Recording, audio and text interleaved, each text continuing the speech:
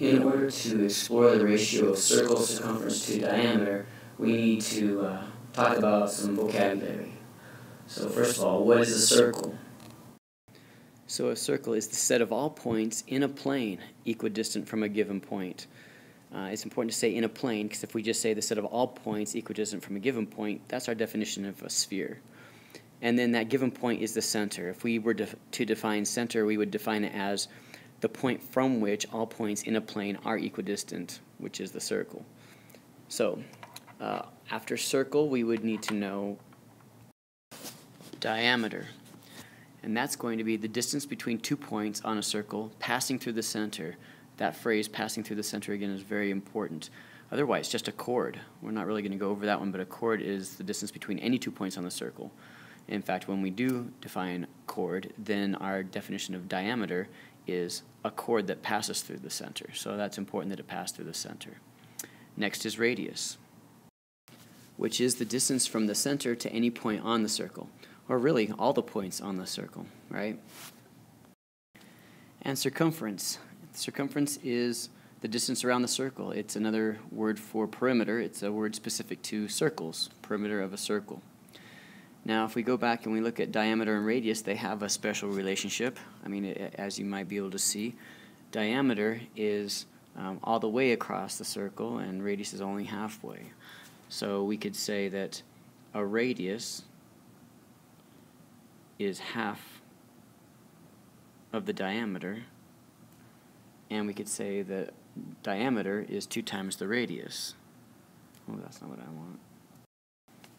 And now we're making our way to a very important concept, something that mathematicians noticed, that no matter the size of the circle, there is a special relationship between the distance around the circle and the distance across the circle. And that is, no matter how big or small the circle, the circumference divided by the diameter always has the same ratio, or the same fraction, or the same decimal. And you can try this yourself. You can find anything circular and measure around it and measure across it. And the more accurate you are, the closer and closer you come to 3.14. And for many thousands of years, people simply referred to this as the ratio of the circumference to the diameter. Well, you can imagine how annoying that is to have to say that every time you want to refer to this special ratio. And many mathematicians use different symbols in order to refer to it. And then one was widely used and popularized through publishing, and that is pi. And so pi is the ratio of the circumference to the diameter. And it's important to know the definition of ratio, which is simply a comparison of 2 numbers. Those 2 numbers in this case being the distance around divided by or compared to the distance across the circle. So now we're going to do a few problems using circumference, diameter, and radius. And so we need a formula. In fact, we already have the formula. If we look at circumference divided by diameter equals pi, we can rearrange this formula using inverse operations. To undo circumference divided by diameter, we multiply both sides of the equation by the diameter. That's supposed to be a times sign. And multiplying by diameter on the left undoes the division by diameter. And so what we have is circumference equals pi times diameter. Something else we can do is replace diameter with what diameter equals. And since diameter equals 2r, we can also say the circumference equals pi times 2r. And many times you'll see this written as 2 pi r. The order really doesn't matter, but both of these, pi times diameter and pi times 2 times radius, are both used for finding circumference if we know the diameter or the radius. So with this formula, we are going to just use it in order to get some answers. So let's make up a couple of problems. Let's say that we want to find the circumference of a pond, and we know that the diameter is 10, let's make it something interesting, 13 feet across. So how much brick would we need to go around that, or any kind of whatever liner we're going to put around that? How much liner are we going to need? Well, we start by saying what we're going to use. I always write down the formula generically to make sure that I use it correctly. Circumference equals pi times diameter. And then I start substituting in what I know. Now you could substitute in 3.14, which is what we're going to use in 7th and 8th grade for our estimation of pi. But I want to talk to you, well, I'll come back and talk to you about that in a minute. So let's go ahead and put in 3.14 times 13.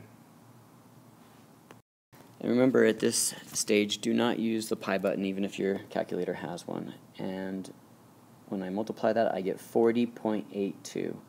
And we usually go ahead and leave those 2 decimal places. If it's any more than 2 decimal places, we usually round to 2 decimal places. And we still want our units, which is feet. So we're going to need approximately 41 feet of piping or brick or whatever we're going to line that pond with. But our answer is 40.82. Now that's not our exact answer. And why is it not our exact answer? Well, because we know that pi is not exactly 3.14. In fact, no one can write all the digits of pi because it's an irrational number. It's a decimal that continues forever without repeating in a pattern. So if you're ever asked for the exact answer wherever pi is involved, you would go ahead and simply put in the diameter 13, then use the symbol pi, because now we haven't used a decimal approximation or a fraction approximation, and then put on your units, which is feet. So the exact answer would be 13 pi feet. Now that doesn't give us much of an understanding of how many feet of brick we need, which is why we go ahead with the decimal approximation. Even if you use pi to 10 decimal places, I mean, that's about as accurate as you ever need to be. But the exact answer would be 13 pi feet. So now let's do one with radius. So let's say that a pitcher's mound from the very center to, well, really any point on that circle is 9 feet. So we could figure out the circumference of the pitcher's mound by using our formula. So circumference equals pi times 2r. And again, many people put 2 times pi times r. Either one is fine. So then we start substituting in what we know. We're going to go ahead and use 3.14 for pi. And we have to multiply the radius by 2. And yeah, you could have done that in your head already, but I find that when students do that, they start to make mistakes. Like sometimes they start to do it to diameter, or they'll forget to do it to radius, thinking that they have diameter. The best idea is just to write every single step as you do it.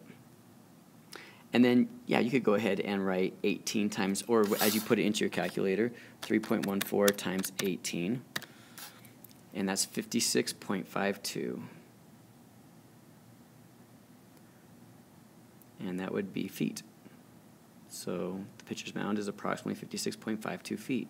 Now, if we were asked to give the exact answer, of course, going back up here, since radius is 9, our answer would be 18 pi feet. Again, that doesn't give us much of an indication how big around it is because we have no idea how big 18 pi feet is. Well, now we know it's around 56.5 feet. But if you're ever asked for the exact answer, you just leave the symbol on it and put your units on it.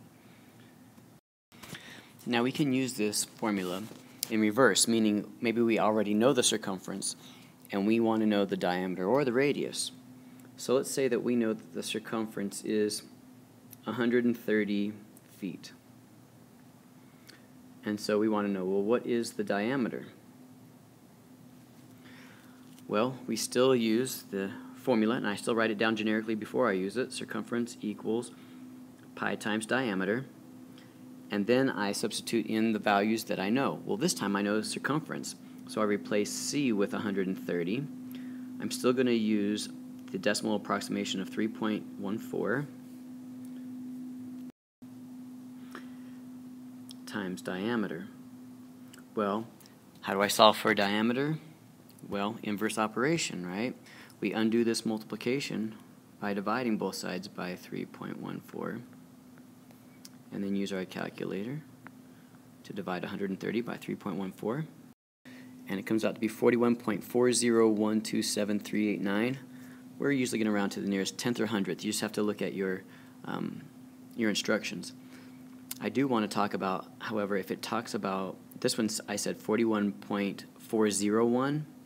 If we're rounding to the nearest hundredth, I actually have to include this 0.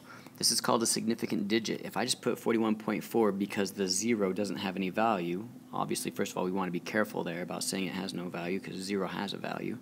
It's 0. But this shows 10 times more accuracy.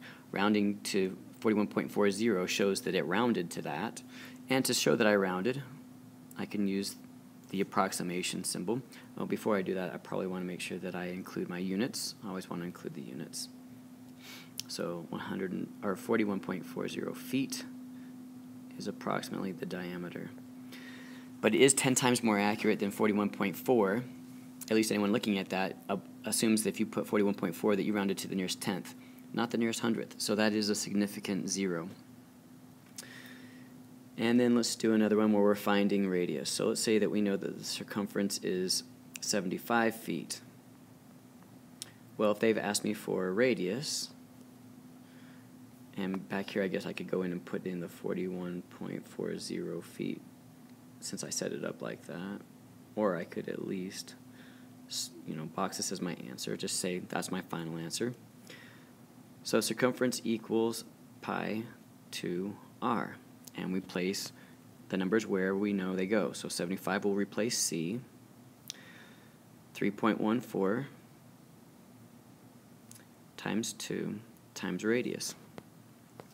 Well, I can go ahead and do 3.14 times 2.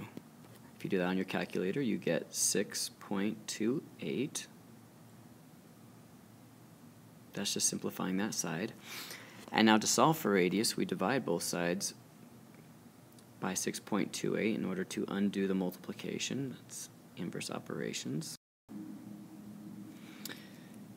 And my answer is 11.9426, and it goes on from there. So if I'm going to round to 2 decimal places, 11.94 feet. Now some people say, well, couldn't you just divide by 3.14 and get the diameter and then divide it by 2? Absolutely you could. But sometimes I forget to continue to divide by 2. Am I looking for radius or diameter? You just need to make sure that you answer the question. And that's circumference, radius, diameter, and pi.